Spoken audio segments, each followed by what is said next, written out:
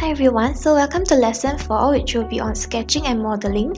So today we will learn how to create sketches, add dimension to your sketches, add constraint to your sketches, as well as creating the model from your sketches.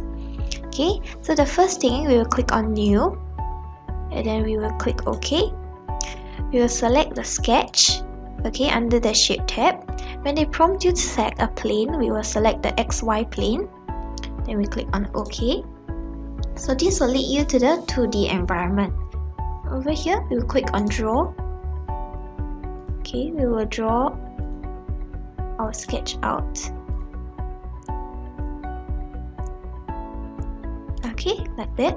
Okay, and then you see that you want to change some of the dimensions to make it proportionate. So we click over here, 17.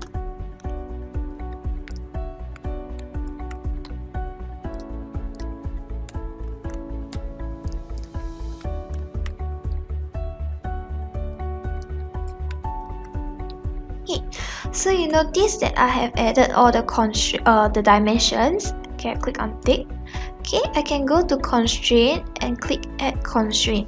Okay, because I want these two lines over here to actually be collinear.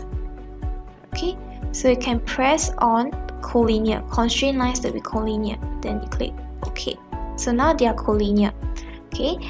Other than that, we can also select these three lines over here. We want it to be parallel. Okay, so you can see that the parallel icon has appeared over here.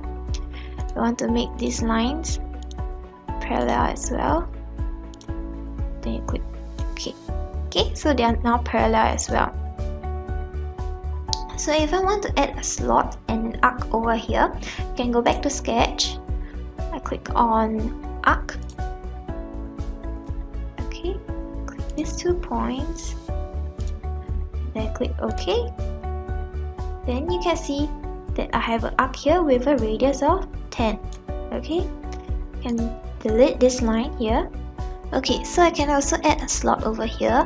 Just click on this center point, go up, okay, and then I enter the radius that I want, which is 6. Okay, and I press enter. Then you're done. Okay, if I want to change the height, I can go back to constraint, quick dimension. I press on these 2 center points. You see now I can click and then I change to 25. Enter. Then I click OK and then I'm done. So when I've satisfied with this sketch over here, I can actually press the exit icon, which will lead me back to the 3D modeling. Okay, so now I can go to shape, extrude. Okay, and then I can select my profile P as the previous sketch. Extrude type I will use one-sided. Okay, and then I can click anywhere in the workspace. Okay, you notice that the height keeps changing. You can click on any one. Okay, I click OK. So what if I want to change the height of this block over here? Okay, I do not want it to be extruded to such a height. Right click. Okay, right click over here. Then I go up to this one. Redefine. Okay, so I can go back to the settings and go back, put maybe a height of 20. Then I click OK. Okay, afterwards we can also add a fillet. Okay, so we put here. Okay, on 6 different edges.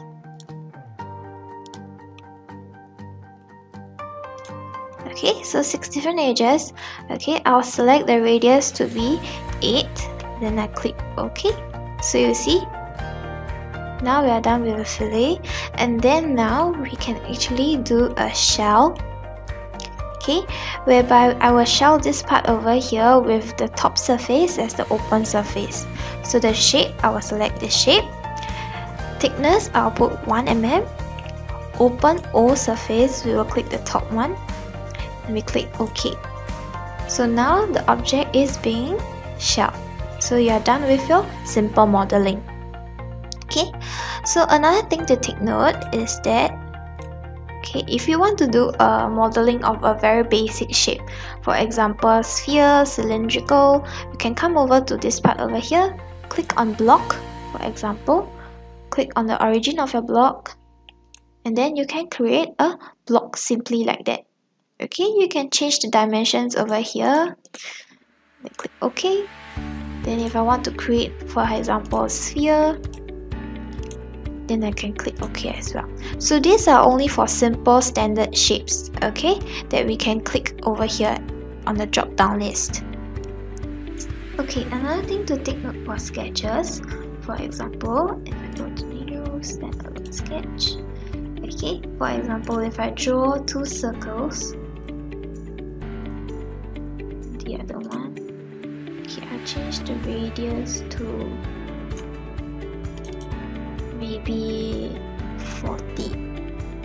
Okay, so you see this part overlapping here, which I do not want them to overlap. I do not want this small arc here, and I do not want this small arc here. What do? If I click on it and I press delete, it will delete the whole circle. Okay, so I do a Ctrl Z, I undo it. I'll actually go to sketch, okay, power trim. Okay, then I click at this area here, empty area. I drag across it and I release. So you realize the arc over here is gone. I'm left with this outside arc, big arc over here.